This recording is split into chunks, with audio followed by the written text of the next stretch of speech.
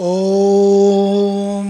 गणानन्त्वा गणपतिगुं हवामहे निधीनन्त्वा निधिपतिगुं हवामहे वशो मम।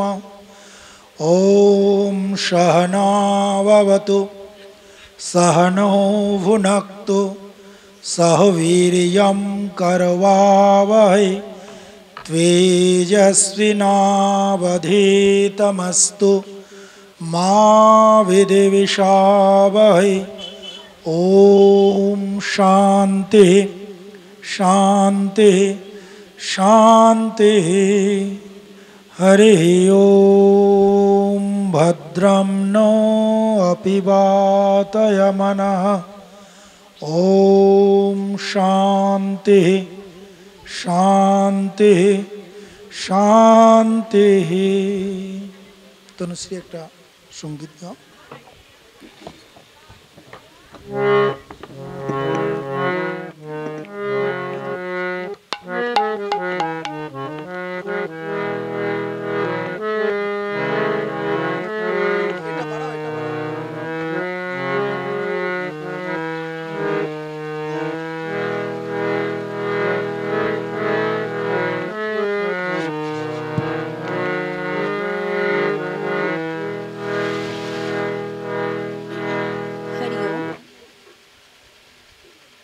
हरि ओम हरि ओम हरि ओम।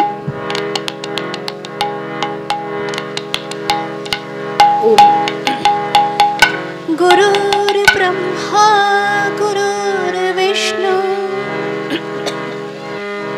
गुरुर्देव महेश्वर गुरुरेव परमब्रह्म तस्मै श्री गुरवे नमः। तस्मै श्री गुरवे नमः। तप्त कांचन गौरांगी राधे वृंदावनेश्वरी वृषभानुसुते देवी त्वं नमामि हरिप्रिये। ॐ कृष्णाय वासुदेवाय हरये परमात्मने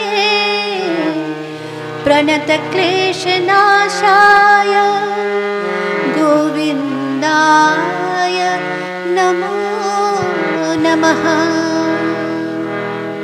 गोविन्दाय नमो नमः।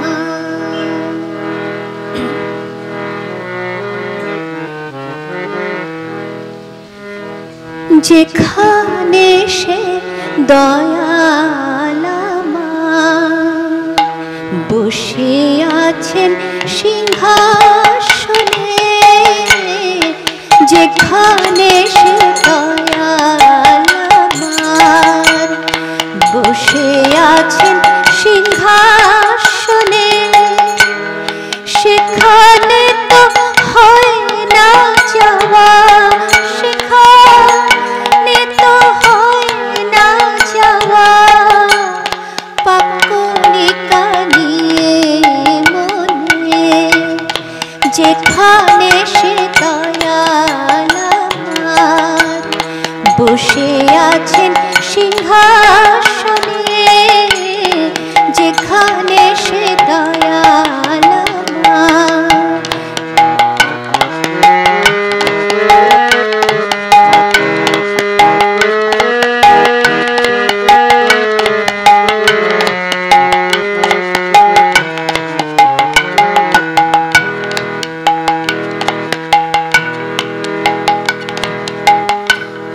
আছে ভালো মন্দ ছেলে কারো কেশে দেয় না ফেলে। আছে ভালো মন্দ ছেলে কারো কেশে দেয় না ফেলে। শুধু প্রেমের আগুন ঝেলে ঝেলে প্রেমের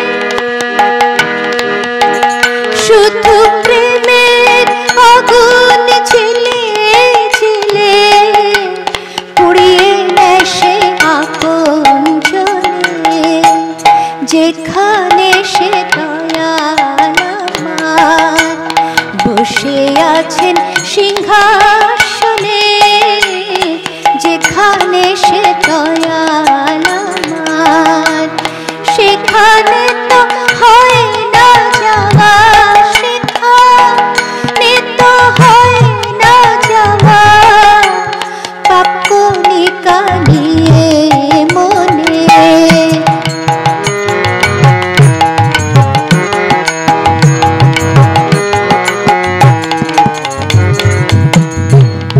আগুন ঝেলে মন পুড়িয়ে দেয় গো পাপের খাটুড়িয়ে, আগুন ঝেলে মন পুড়িয়ে দেয় গো পাপের খাটুড়িয়ে।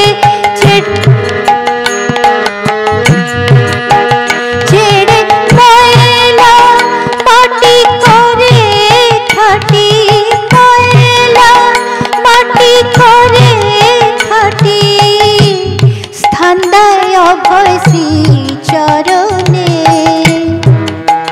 সেই আনন্দ মন্দির মাঝে, আনন্দ মন্দির মাঝে, আনন্দ সঙ্গীত বাজে, আনন্দ মন্দির মাঝে, আনন্দ সঙ্গীত বাজে।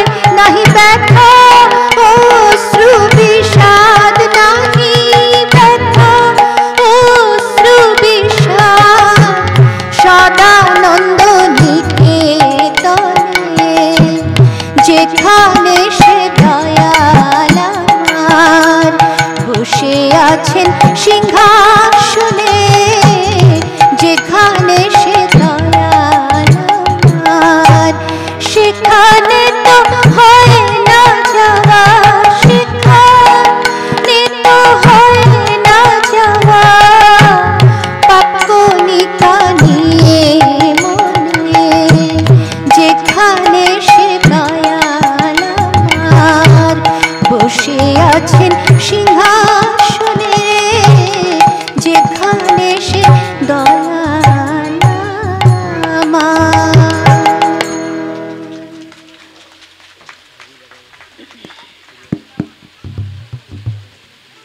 শ্রদ্ধেয়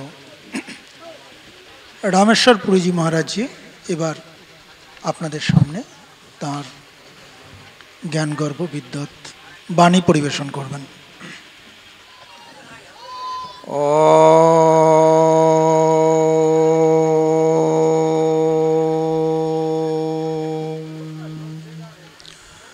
সহনা ভবতু সহনো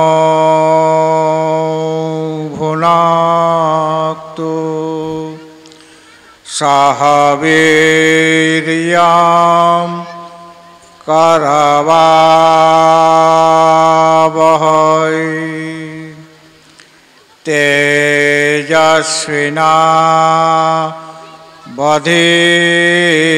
তেজস্বিনাবধীতমস্তু মা বিদ্বিষাবহৈ।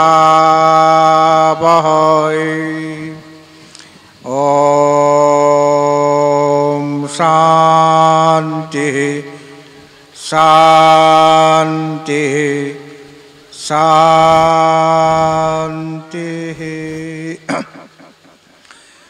ওম নমো ব্রহ্মণ্যদেবায় গো ব্রাহ্মণহিতায় চ জগদ্ধিতায় কৃষ্ণায় গোবিন্দায় নমো নমঃ। হে কৃষ্ণ করুণা সিন্ধু দীনবন্ধো জগৎপতে গোপেশ গোপিকাকান্ত রাধাকান্ত নমস্তুতে রাধাকান্ত নমস্তুতে। মঞ্চে উপবিষ্ট সন্তবৃন্দ,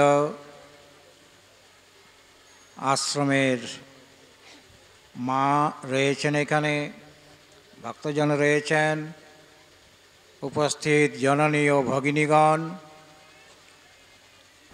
আজকে খুব আনন্দের দিন। কেননা রূপঙ্করের অন্নপ্রাশন উপলক্ষে এই অনুষ্ঠান। একটা সামাজিক অনুষ্ঠান কিভাবে আধ্যাত্মিক অনুষ্ঠান হয়ে উঠতে পারে তার একটা প্রকৃষ্ট প্রমাণ। এটা একটা সামাজিক অনুষ্ঠান, অন্নপ্রাশন, কিন্তু সেটা যে ধর্মীয় অনুষ্ঠান হতে পারে সেটা এখানে না আসলে বোঝা যেত না। খুব সুন্দর পরিবেশ, কয়েকদিন ধরে এখানে মহাপ্রভুর পূজা হচ্ছে, কীর্তন হচ্ছে, ভগবত কথা শ্রবণ করার সুযোগ বা বলার সুযোগ এখানে হয়েছে। আমি প্রথমেই রূপঙ্করকে আশীর্বাদ জানাচ্ছি যে তাকে উপলক্ষ করে তার অন্নপ্রাশনের দিনে এই ভাগবত কথা বলার সুযোগ আমাদের হয়েছে। ভাগবত ভক্তজন, আমাদের জীবনটা কিভাবে সুখের হবে, এই যে রূপঙ্করের একটা সংস্কার কার্য, অন্নপ্রাশন, প্রথম মুখে ভাত দিচ্ছে, মুখে অন্ন গ্রহণ করছে আজকে। তো এই যে তার কীর্তনের ব্যবস্থা, তাকে উপলক্ষ করে এটাও তার হৃদয়কে সংস্কৃত করবে, শুদ্ধ করবে, মন শুদ্ধ হয়ে যাবে এবং তার চলার পথটি খুব মসৃণ হবে।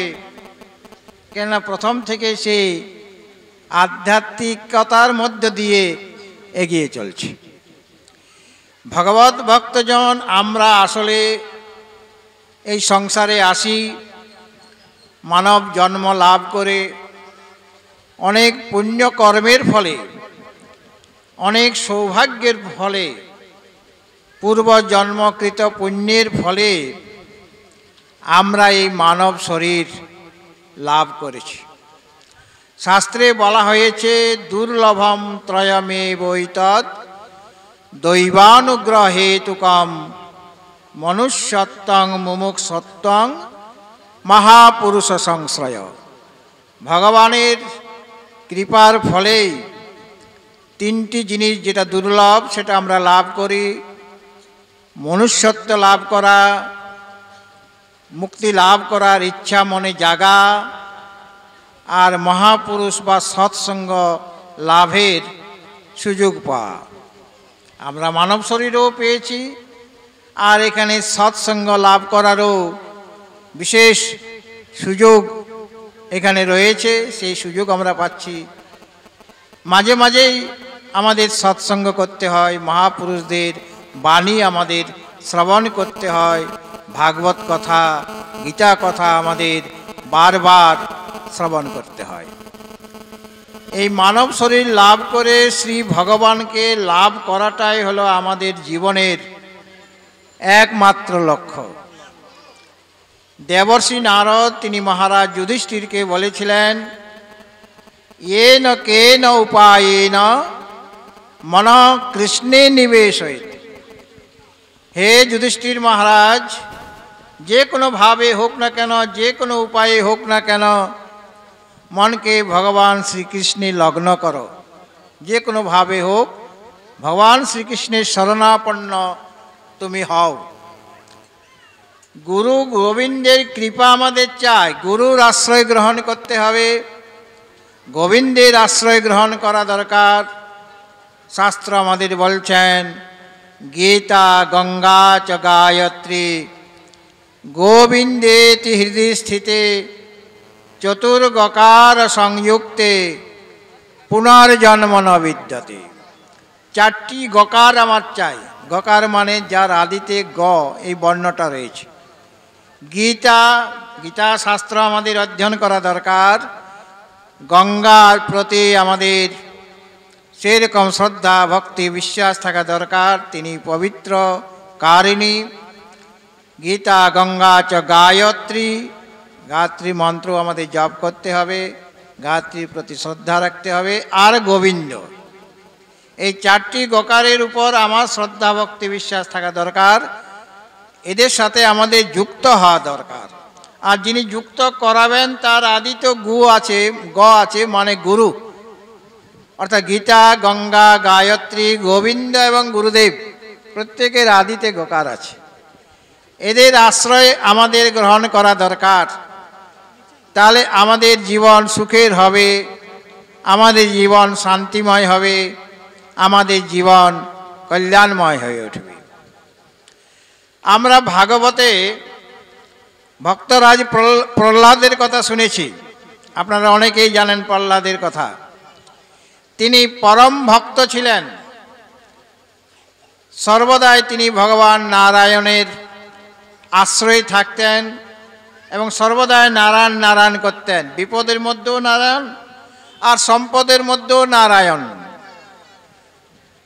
সর্বদাই তার মুখে কেবল নারায়ণ নারায়ণ নারায়ণের চিন্তায় তিনি মগ্ন হয়ে থাকতেন। কিন্তু তার পিতা হলেন হিরণ্যকশিপু, তিনি অসুর। আর তারই পুত্র দেখুন ভক্তরাজ প্রহ্লাদ হয়ে গেলেন। পিতা সে কিন্তু অসুর একজন, ভগবানের বিরোধ করছেন, ভগবান নারায়ণের নাম নিতে তিনি বাধা দেন। কিন্তু এত সুন্দর তার পুত্র প্রহ্লাদ ভক্তরাজ কী করে হয়ে গেল?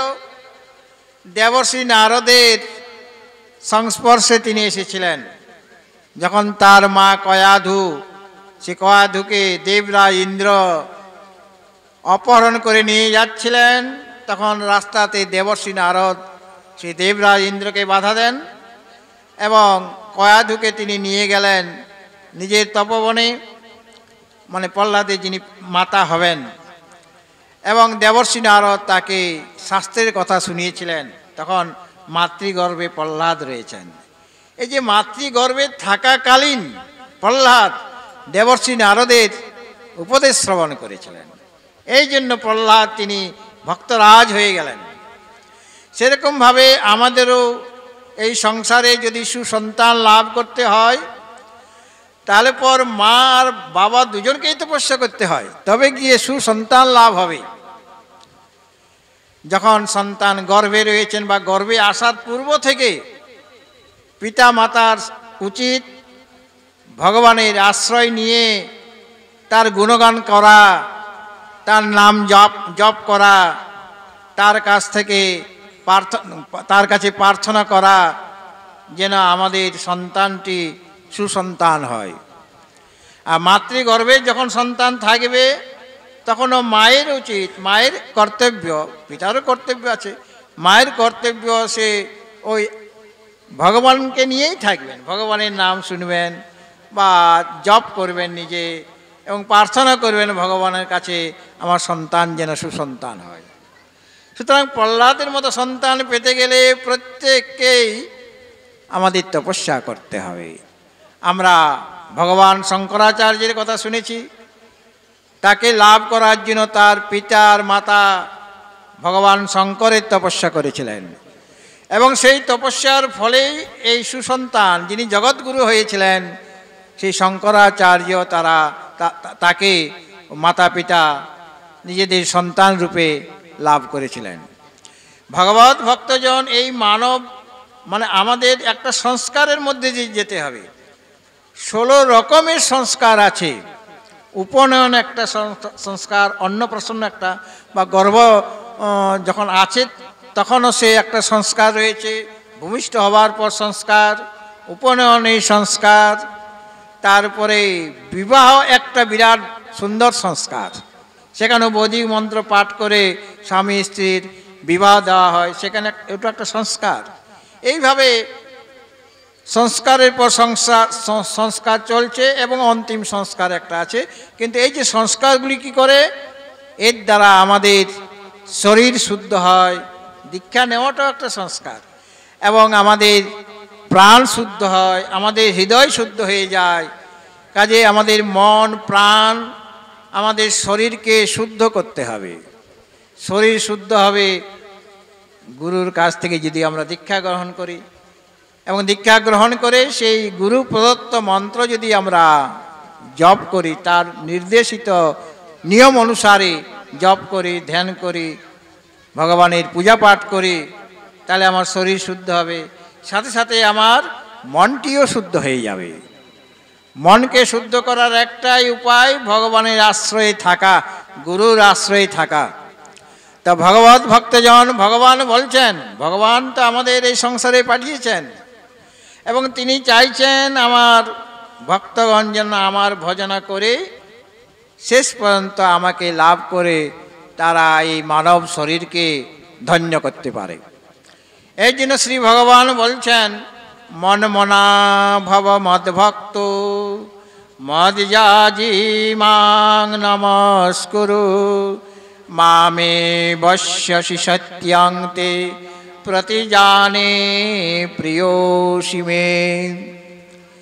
দেখুন, ভগবান কৃপা করে আমাদের মন দিয়েছেন, তিনি আমাদের শরীর দিয়েছেন। এই শরীর দেওয়ার ক্ষমতা কেবল ভগবানের আছে, কোনো মানুষের নতুন শরীর গঠন করার ক্ষমতা নেই। শরীর গঠন করেন কে? শরীরটা আমাদের কে দিয়েছেন? শ্রী ভগবান। এবং তিনি আমাদের মনটিও দিয়েছেন। এই শরীরের মধ্যে আমাদের মন রয়েছে, সকলের মন আলাদা আলাদা, কিন্তু ভগবান বলছেন মন মনা ভব, তুমি মনটি আমাকে দিয়ে দাও। মানে তোমাকে যে মন ভগবান কৃপা করে দিয়েছেন, সেই মনের দ্বারা তুমি ভগবত চিন্তন করো। অনাদিকাল থেকে আমরা কেবল সংসারে চিন্তা করে এসেছি, কিভাবে সংসারে ভোগ্যবস্তু লাভ করা যায়, কিভাবে ভোগ করব, কিভাবে বিলাসময় জীবন যাপন করব, এরকম আমরা ভাবি। কিন্তু ভগবান বলছেন না, তোমাকে যে কৃপা করে মন দেওয়া হয়েছে, মনটা কিসের জন্য? শ্রী ভগবানের চিন্তন করার জন্য, তাকে স্মরণ করার জন্য। কাজে তুমি মনটি আমাকে দাও, মানে তোমার ওই মনটি দিয়ে তুমি সর্বদাই ভগবত চিন্তনে মগ্ন হয়ে থাকো। শ্রীমদ্ ভাগবতে আমরা 9 প্রকারের ভক্তির কথা শুনেছি। সেখানে বলা হয়েছে আমাদের জীবনটা কীরকম করা দরকার। শ্রবণং কীর্তনং বিষ্ণু স্মরণং পাদসেবনং অর্চনং বন্দনং দাস্যং সখ্যম আত্মনিবেদনম। 9 প্রকার 9 ভাবে ভজনা করতে হবে ভগবানের। কীরকম ভাবে? যে শ্রবণম, তার কথা তুমি শুনো। কার কথা? ভগবান বিষ্ণু, ভগবান নারায়ণের কথা তুমি বারবার শুনো। আচার্যের নিকট থেকে, বিদ্বান ব্যক্তিদের নিকট থেকে, ভক্তদের শ্রীমুখ থেকে তুমি ভগবান নারায়ণের কথা বারবার শ্রবণ করো, শ্রবণম। আর কীর্তনং মানে তার গুণগান করো। আমরা যে হরে কৃষ্ণ হরে রাম ইত্যাদি করি, এটা ভগবানের গুণগান কীর্তন করা হচ্ছে। ভগবানের রূপ কীরকম, তার গুণ কীরকম, তিনি কিভাবে আমাদের প্রতি কৃপা করেন, তিনি কিভাবে ভক্তের কল্যাণের জন্য তিনি সর্বদাই প্রয়াস করে থাকেন, এইভাবে ভগবানের সর্বদা গুণকীর্তন করতে হবে।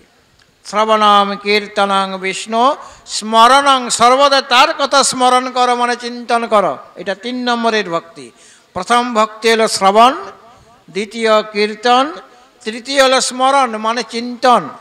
শ্রবণম কীর্তনং বিষ্ণু স্মরণং পাদসেবনম, তার চরণ কমলের সেবা করো। ভগবানের চরণ সেবা করতে হবে। আমরা গুরুজনদের চরণ সেবা করি কি না? সেরকম ভগবান হলেন তিনি জগৎগুরু, কৃষ্ণং বন্দে জগৎগুরুম। সেই জগৎগুরুর চরণ সেবা মানে ভগবানের সেবা করতে হবে।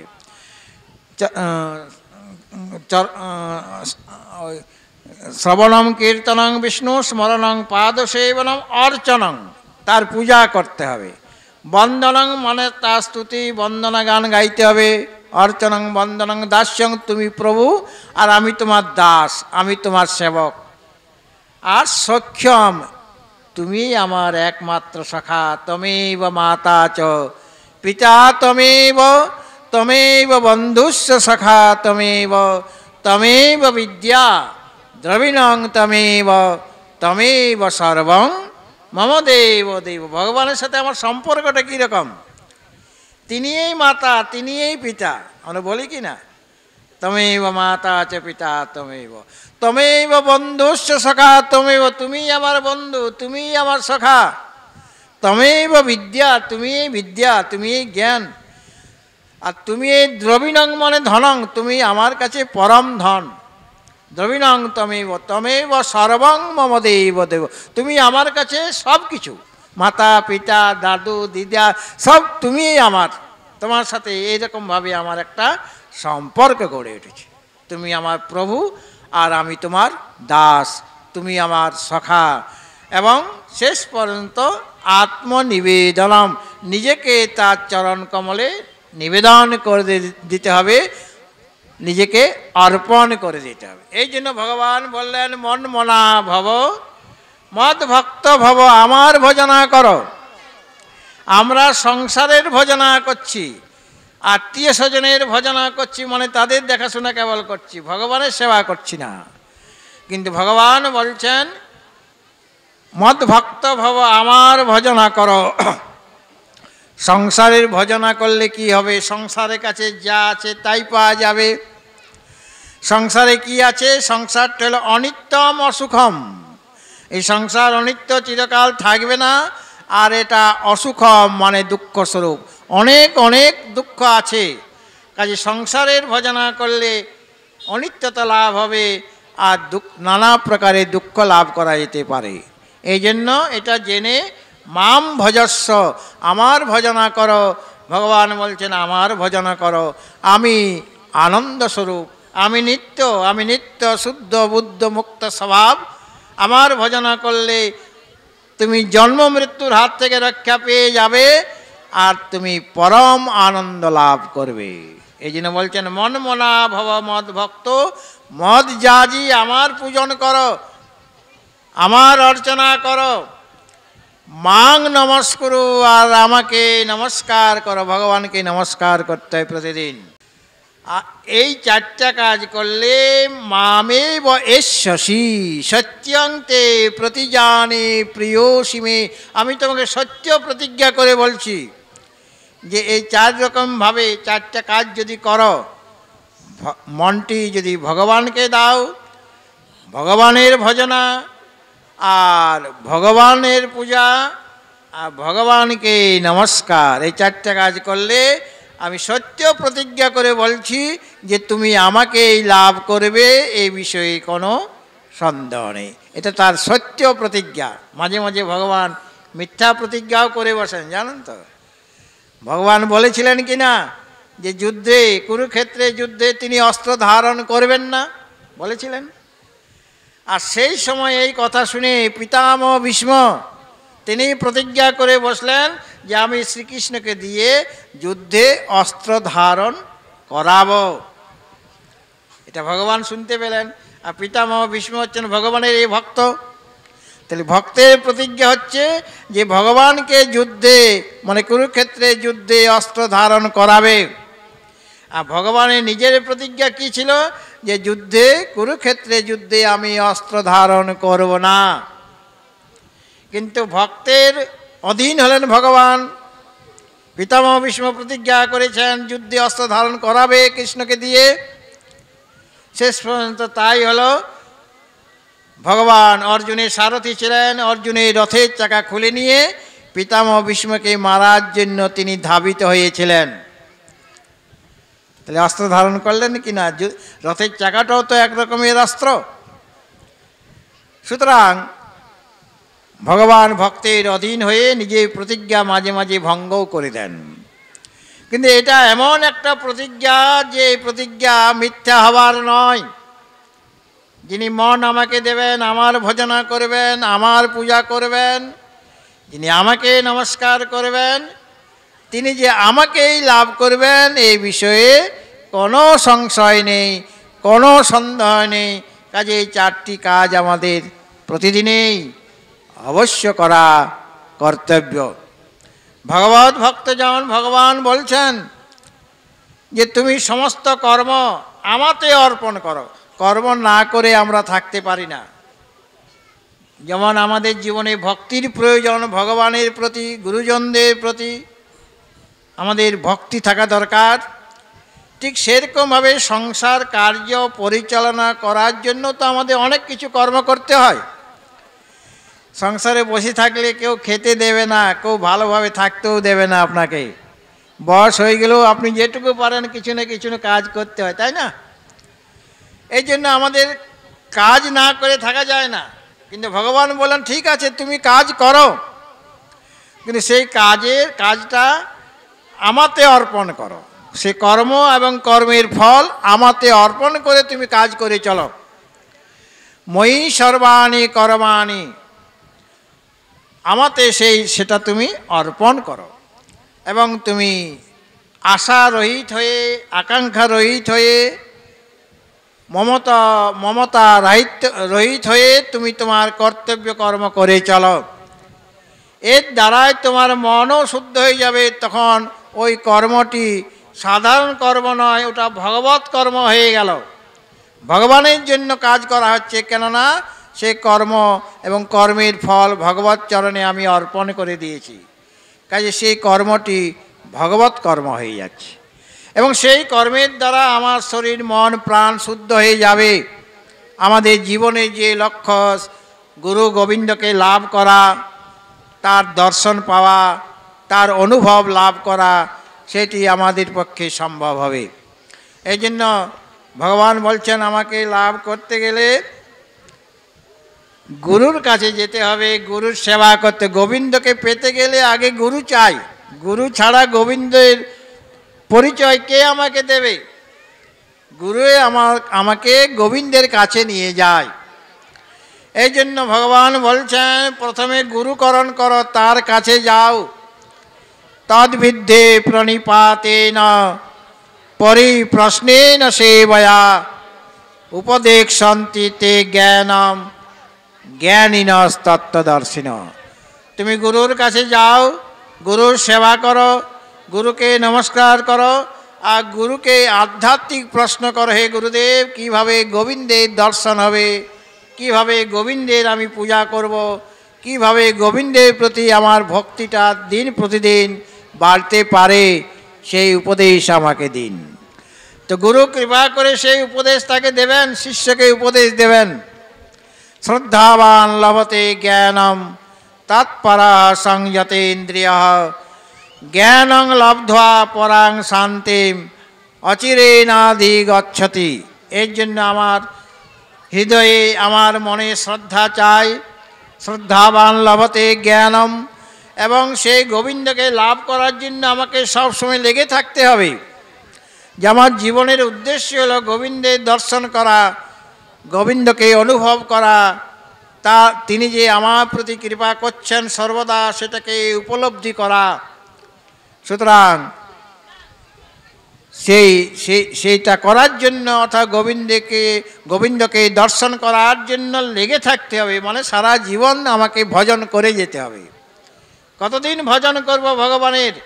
যতদিন না গোবিন্দকে লাভ করা যাচ্ছে, যতদিন না ভগবানকে পাচ্ছি নিজের অন্তরে, ততদিন পর্যন্ত আমাদের তৎপর হয়ে লেগে থাকতে হবে, ততদিন আমাদের ভজন করে যেতে হবে। এবং ইন্দ্রিয়ের সংযম চাই। ইন্দ্রিয়গুলি কেবল বহির্মুখী হলে চলবে না, কেবল বিষয়ের দিকে ছোটাছুটি করছে, শব্দ স্পর্শ রূপ রস গন্ধের দিকে ছুটাছুটি করলেই চলবে না। সেখান থেকে ইন্দ্রিয়গুলিকে, মনকে সরিয়ে এনে গোবিন্দ অভিমুখী করতে হবে, ভগবত অভিমুখী করতে হবে। তাহলে আমাদের জীবন সফল হবে। আমাদের জীবনের যে একটা লক্ষ্য ছিল, একটা উদ্দেশ্য ছিল, কি আমরা কিন্তু সকলেই চাই। কাউকে যদি জিজ্ঞাসা করা হয় তোমার কি চাই, আমি যদি তোমাদের জিজ্ঞাসা করি তোমাদের কি চাই, যদি কেউ বলেন আমি টাকা কড়ি চাই, কেউ বলতে পারেন আমি গাড়ি চাই, কেউ বাড়ি চাই, কোনোটাই সঠিক উত্তর হলো না। কেন গাড়ি পেলেই সুখী হয়ে যাবেন আপনি? বাড়ি পেলেই সুখী হয়ে যাবেন? টাকা পয়সা অনেক অনেক হয়ে গেলে কেউ সুখী হতে পারে কি? আসলে আমরা সকলেই শান্তি চাই। শান্তি চাই কি না? টাকা পয়সা কম থাকুক, গাড়ি বাড়ি না থাকুক, যদি এই সাধারণ মাটির ঘরে থাকতে হয় তাও থাকবো, যদি আমার মনে শান্তি থাকে, তাহলে আনন্দ সহকারে আমি থাকতে পারি। সুতরাং প্রত্যেকের জীবনের একমাত্র লক্ষ্য হলো শান্তি। এই শান্তিটাকে স্বয়ং গোবিন্দই হচ্ছেন শান্তি, তিনি শান্তি স্বরূপ। কাজে শান্তি মানে গোবিন্দকে লাভ করা। শান্তি লাভ হলে আমাদের সব কিছু পাওয়া হয়ে গেল। সেই শান্তি কিভাবে লাভ করা যাবে সেটাও ভগবান বলে দিলেন, তমেব শরণং গচ্ছ সর্বভাবেন ভারত তৎপ্রসাদাৎ পরাং শান্তিম স্থানং প্রাপ্স্যসি শাশ্বতম।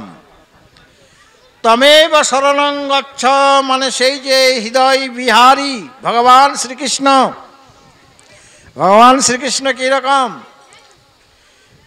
বংশে বিভূষিত করা নবনীরদাভাত পীতাম্বরাদরুণবিম্ব ফলাধরষ্টাৎ পূর্ণেন্দু সুন্দর মুখাৎ অরবিন্দ নেত্রাৎ কৃষ্ণাৎ পরম কিমপি তত্ত্বমহং ন জানে। বংশী বিভূষিত করান, তার হাতে বংশী আছে, বাঁশি, বাঁশের বাঁশি আছে। নবনীরদাভাত, নতুন মেঘের মতো তার অঙ্গকান্তি। পীতবস্ত্র ধারণ করে রয়েছেন, ঠোঁট দুটি তার লাল হয়ে আছে। এমন ভগবান শ্রীকৃষ্ণের তার আশ্রয় আমাদের গ্রহণ করা দরকার। তিনি হৃদয় বিহারী, প্রত্যেক প্রাণীর হৃদয়ে তিনি নিবাস করছেন। তাকে সর্বতভাবে আশ্রয় করা দরকার। তমেব শরণং গচ্ছ সর্বভাবেন ভারত, সর্বত প্রকারে সে হৃদয় বিহারী ভগবান শ্রীকৃষ্ণ, সেই শ্রীকৃষ্ণকে আশ্রয় করো, তাকে তুমি পরম গতি বলে স্বীকার করো। তিনি আমার পরম আধার, তিনি আমার পরম আশ্রয়, পরম গতি তিনি। এরকম করলে তার কৃপাতে পরা শান্তি, পরম শান্তি লাভ করা যায় এবং পরম পদ গোবিন্দের পদকেও লাভ করা অতি সহজে সম্ভব হয়। ভাগবত ভক্তজন রূপঙ্করে অন্নপ্রাশন উপলক্ষে যে সুন্দর সৎসঙ্গের কীর্তনের আয়োজন করা হয়েছে, সেখানে শ্রী ভগবানের কিছু কথা তদ উপলক্ষে বলতে পেরে খুবই আমি আনন্দিত হয়েছি। তৎপূর্বেই প্রথমেই আমাদের শিবানন্দ যোগ সাধন আশ্রম, সেখানে যে মাতাজি রয়েছেন সেই মা আপনাদের ভজন শুনিয়েছেন, আর আমিও তদ উপলক্ষে কিছু কৃষ্ণ কথা, গোবিন্দের কথা আপনাদের শোনালাম। আমাদের আরেকজন স্বামীজি ওই আশ্রমেরই প্রেসিডেন্ট মহারাজ, সভাপতি বা অধ্যক্ষ মহারাজ, তিনিও আপনাদের কথা শোনাবেন। তার আগে যদি তোমার কথার আগে মায়ের একটা ভজন হবে, আর একটা মায়ের ভজন হবে।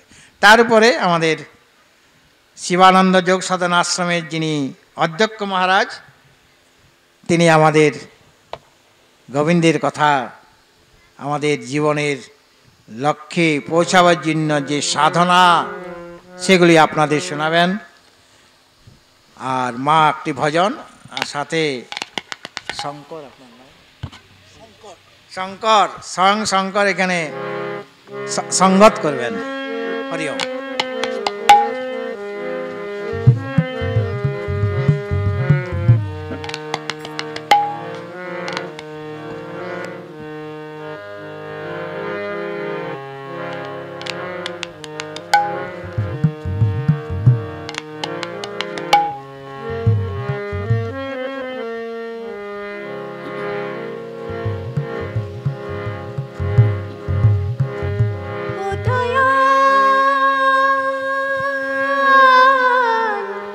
বিচার করো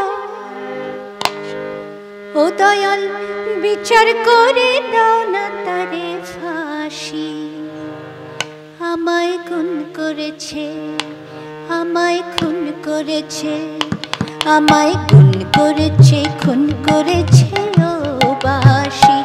আমায় গুণ করেছে, আমায় খুন করেছে, আমায় গুণ করেছে, খুন করেছে ও বাসি। ও দয়া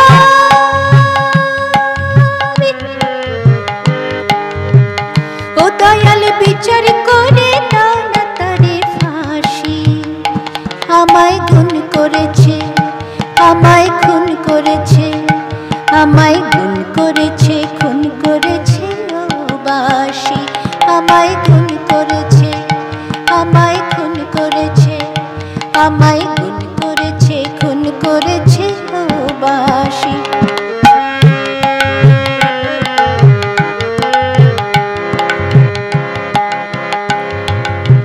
সে আমার মনের মানুষ বলে মরেছি অনেক জ্বালায় জ্বলে। সে আমার মনের মানুষ বলে মরেছি অনেক জ্বালায় জ্বলে। এবার দাও গো সমান সাক্ষী দেব হব সর্বনাশী। আমায় গুণ করেছে, আমায় খুন করেছে, আমায় গুণ করেছে, খুন করেছে ও বাসি।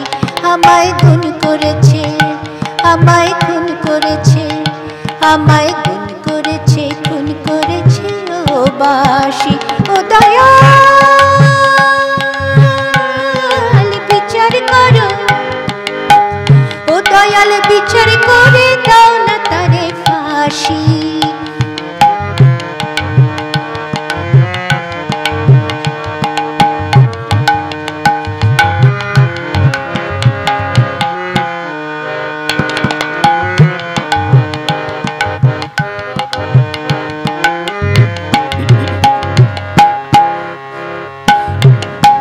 বেজনা যখন তখন বলেছিলেন চারে, সে কথা সত্যি ভেবে মরণ জ্বালা আনতে সে কি পারে।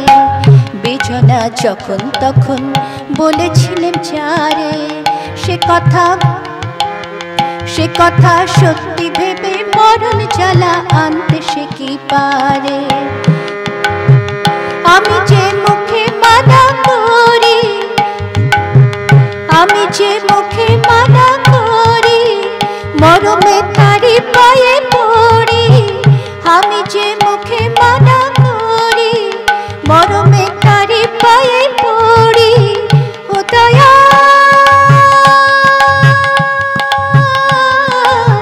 ও দয়াল দিব্যি করে বলছি তোমায় তারে ভালোবাসি। আমায় গুণ করেছে, আমায় খুন করেছে, আমায় গুণ করেছে, খুন করেছে ও বাসি। আমায় গুণ করেছে, আমায় খুন করেছে, আমায় গুণ করেছে,